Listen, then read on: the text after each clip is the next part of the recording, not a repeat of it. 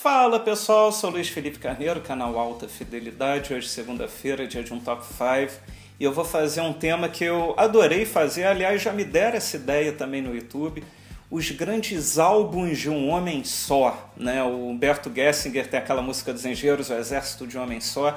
Então falar dos álbuns de um homem só, que são álbuns gravados exclusivamente por uma pessoa. Sabe quando você está de saco cheio de trabalhar em conjunto, você quer fazer tudo sozinho, sem ninguém enchendo o teu saco, sem ninguém falando que você deve fazer ou não? Muita gente faz isso. É um top 5 de discos internacionais. Eu falo isso porque recentemente quem fez isso foi o Lobão aqui no Brasil, o Rigor e a Misericórdia. Ele gravou todos os instrumentos, produziu, gravou, fez o Diabo 4, resultou num belo disco.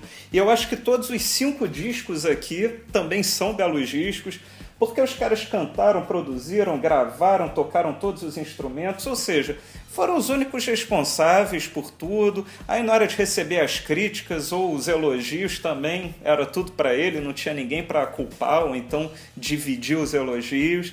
E vamos começar então nosso top 5 de grandes discos de um homem só. 5. O auto-intitulado disco do Foo Fighters, de 1995. Quando o Dave Grohl deixou o Nirvana, ele queria formar uma banda, já tinha um nome na cabeça, Foo Fighters, mas não tinha os músicos. Mas para um músico talentoso como ele, isso não era problema, ele foi, tocou todos os instrumentos, um grande disco.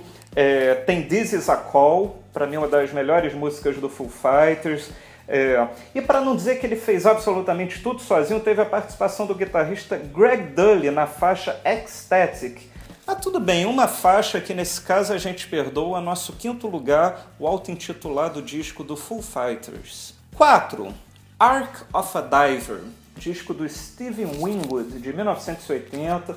O músico que passou por bandas como Blind Faith, o Traffic, o Spencer Davis Group, né? Não tem muito problema para ser competente, digamos assim. Então quando ele resolveu se trancar no estúdio e gravar tudo sozinho, não deve ter sido muito difícil. O Steve Winwood é um cara que pode estar em lista de melhores tecladistas, melhores guitarristas do rock, porque tudo ele fazia muito bem. Eu já tive chance de ver 2 shows dele, é impressionante, ele toca tudo com muita destreza. E nesse disco, que para mim é um dos melhores da carreira dele, talvez o melhor da carreira solo, ele prova isso. É o disco, acho que mais vigoroso dele. Tem uma música que eu adoro, caso você não conheça, que se chama Spanish Dancer. Ouça essa música que você já vai sentir a pegada do disco, você vai gostar. Nosso 4º lugar aqui nesse Top 5. 3. McCartney, disco gravado pelo Paul McCartney em 1970. Ele também fez tudo nesse disco, o talento ele tem de sobra para tocar todos os instrumentos, né?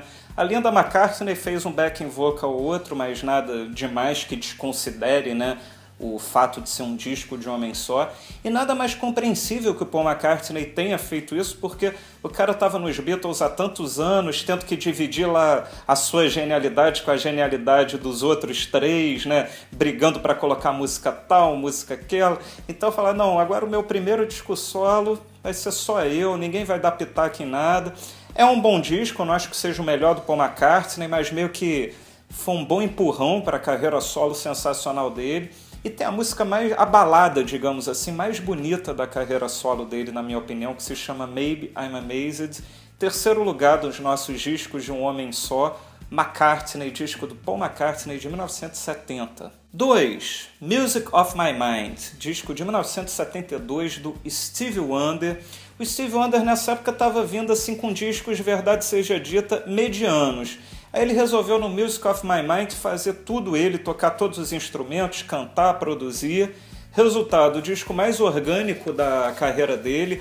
Aliás, eu acho que o Stevie Wonder talvez seja o cara mais banda em um homem só, né? Porque realmente ele toca tudo, faz tudo com muita genialidade.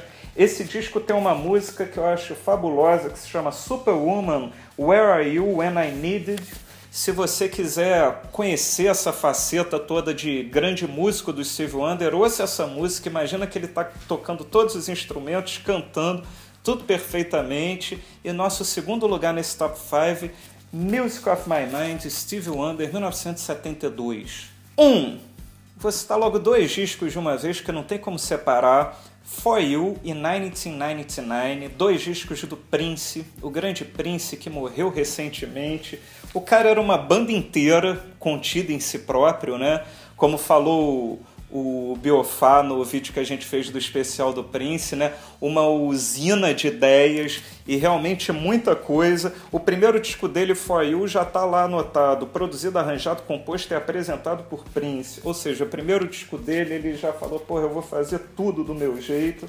E fez bem, né? Eu acho que é um grande disco esse primeiro disco dele, não dos melhores da carreira dele, mas um grande disco. Depois ele gravou outros sozinhos, se uniu com banda e voltou para o 1999, que é um disco de 82, mais um disco gravado sozinho.